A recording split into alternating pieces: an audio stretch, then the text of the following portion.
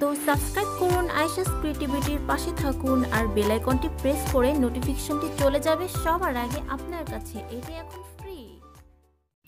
আসসালামু আলাইকুম বন্ধুরা, কেমন আছেন সবাই? আশা করি সবাই ভালো আছেন। আমিও আপনাদের দোয়ায় আলহামদুলিল্লাহ অনেক অনেক ভালো আছি। তো আজকে অনেকদিন পর আমি আপনাদের সাথে একটা ব্লগ শেয়ার করতে যাচ্ছি, ডেইলি ব্লগ। সো আজকে আমি সারাদিন কি করলাম এটা আপনাদের সাথে শেয়ার করব।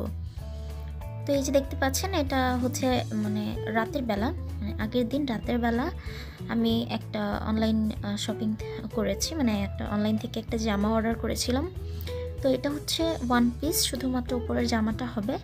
তো এই কালারটা আমার কাছে খুবই ভালো লাগে, সো চিন্তা করলাম অর্ডার করি। তো অর্ডার করার পরে দেখলাম যে কাপড়টা ভালো, বাট ক্যামেরায় আমি কতটা ক্যাপচার করতে পেরেছি জানি না, তবে এটা কালারটা অনেক সুন্দর ছিল। তো এরপর আমি চলে গেলাম আমার রান্নাবান্নার কাজে। আর আজকে সকাল সকাল আমরা একটু রান্নাবান্নাটা শুরু করে দিয়েছি, কারণ আজকে হাতে অনেক কাজ। তো বলছি কি কাজ। এখানে দেখতে পাচ্ছেন একটা ডাল রান্না করা হয়েছে, এটা মূলা দিয়ে সাথে টমেটো আর ডাল দিয়ে রান্না করা হয়েছে। আর অনেক বেশি করে রান্না করা হয়েছে, কারণ আছে। তো একটা রান্না শেষে এরপর আমি বাদবাকি রান্নাগুলো চড়িয়ে দিয়েছি। এখানে গরুর মাংস দিয়ে আলু রান্না হচ্ছে। তো আমি গরুর মাংসটাকে রান্না করে নিচ্ছি, কারণ আজকে আমরা একটা বাড়িতে খাবার পাঠাবো। তো আপনাদেরকে আমি আগের কোনো ব্লগে বলেছিলাম যে আমাদের এক আত্মীয় মারা গেছে। উনি যেই বাড়িতে মুরব্বি মারা যায় সেই বাড়িতে সাধারণত 4 দিন যাবৎ রান্নাবান্না হয় না। সো আমরা আজকে চিন্তা করেছি আমরা আজকে রান্না করে দুপুরের খাবারটা আমাদের বাসা থেকে যাবে। তো আমি সকাল সকাল আমাদের জন্য যে রান্নাবান্না সেটা কমপ্লিট করে নিচ্ছি, কারণ তাড়াহুড়ো করে রান্না করে তারপর আমরা ওনাদের রান্নাটা প্রায় অর্ধেক করে শেষ করে ফেলেছি। সো এখন আমি একটা এগ ফ্রাই করে নিচ্ছি। সো ঝটপট সকালে নাস্তাটা কোনো রকম কমপ্লিট করে আমরা দুপুরে রান্না করতে চলে যাব।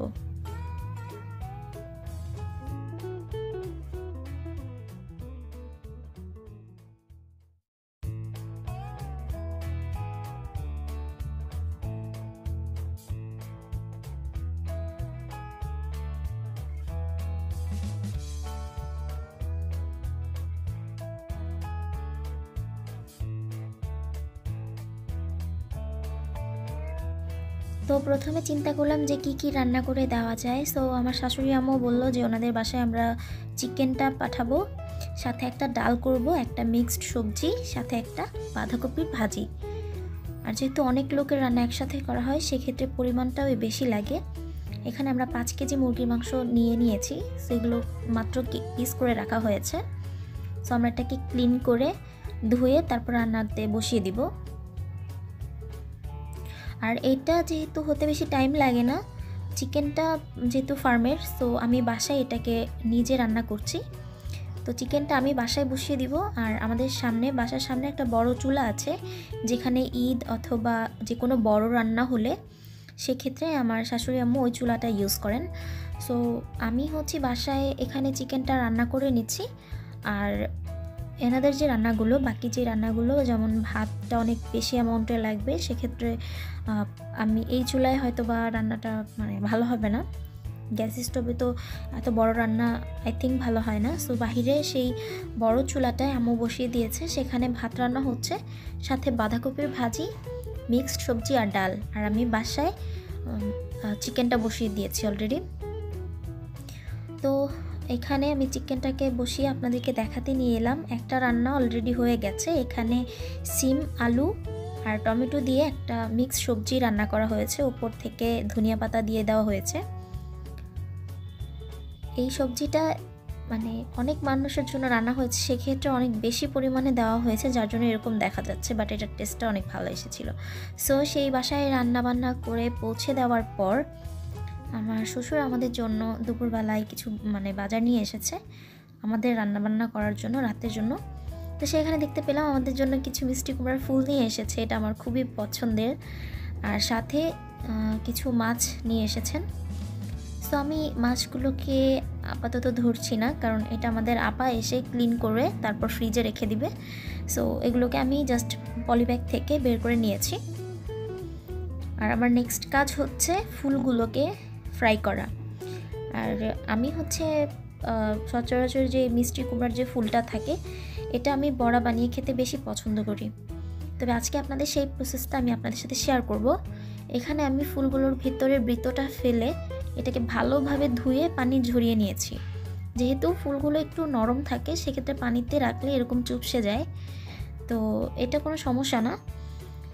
বাট দেখতে হবে যেন বেশি দিন না হয়ে যায়। যখন ফুলগুলো ফোটা থাকে তখনই রান্না করে ফেলতে হয়, তা না হলে পরে নষ্ট হয়ে যায়।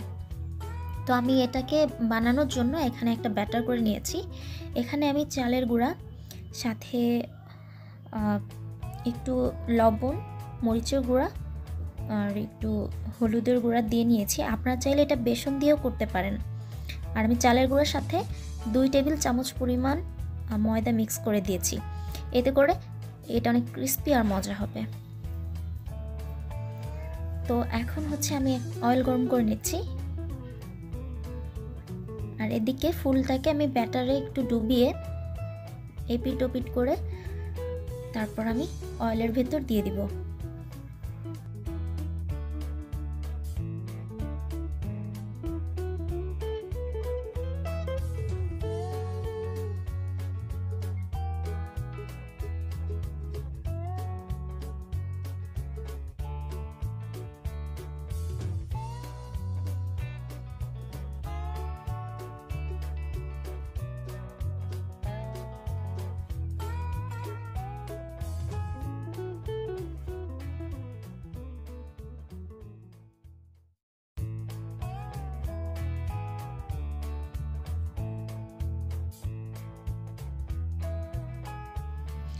তো দেখুন বন্ধুরা, আমার একটা ফুল অলরেডি হয়ে গেছে বানানো।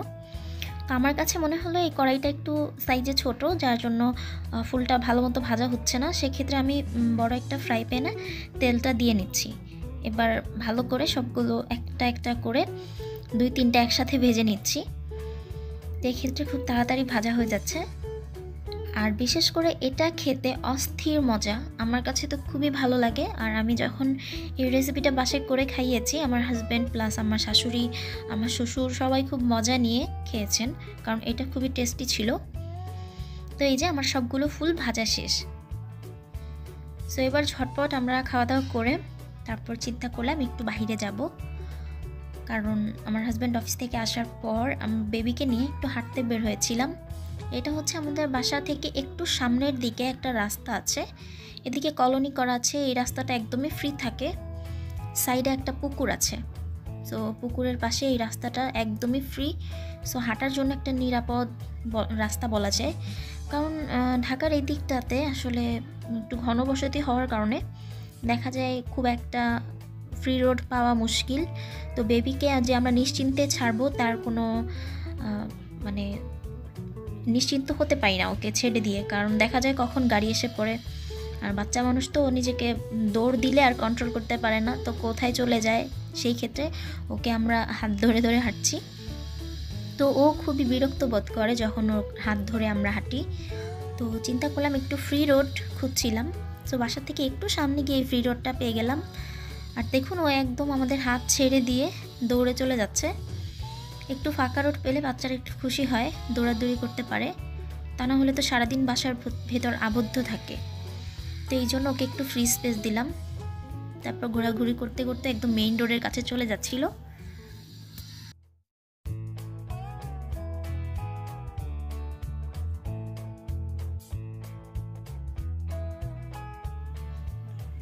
এরপর ওকে ধরে ফেলার পর নিয়ে আসার সময় ও খুব কান্নাকাটি করছিল, কারণ সে আরও দৌড়াতে চায়, আরও ঘুরতে চায়। দেখুন ওর অবস্থাও একদম কান্না করে দিচ্ছে। তো আমরা যেহেতু আজকে একটু টায়ার্ড ছিলাম, একটু কাজ টাজ বেশি ছিল হাতে, তো এই জন্য ডিনারটা আমরা বাহির থেকে নিয়ে এসেছি। এখানে গ্রিল চিকেন, সাথে আছে নান আর একটা স্যালাড আর সবজি।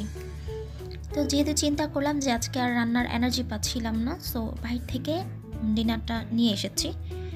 কারণ আমরা বাসায় মানুষও কম, খুব বেশি যে রান্না তাও না। তো ডিনারটা আমরা কমপ্লিট করে নিলাম সবাই মিলে একসাথে বসে। তো আজ সারাদিন আমি সকাল থেকে রাত পর্যন্ত কি করলাম সব কিছু আপনাদের সাথে শেয়ার করলাম, আমার সারাদিনের ডেইলি ব্লগ। সো বন্ধুরা, আপনাদের কাছে আমার এই ব্লগটা কেমন লাগলো জানাতে ভুলবেন না। আর আজকে আমি ব্লগটা এখানেই শেষ করছি। Take care and bye bye.